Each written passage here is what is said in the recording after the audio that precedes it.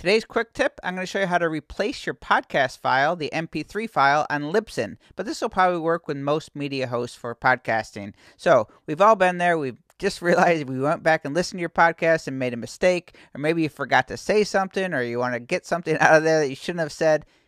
It happens. Well, good to know that you can actually replace your podcast file. No worries. It's not a big deal. Even if you've already published your podcast, you can change the file. I'm going to show you how to do that. You're just going to go into Libsyn, go to Content, Previously Published. Then you're going to click the little pencil icon here.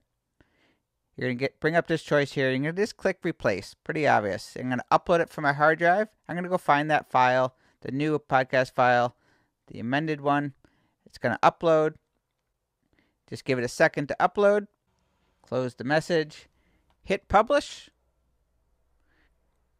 Grab the new link and you're good to go. Cheers.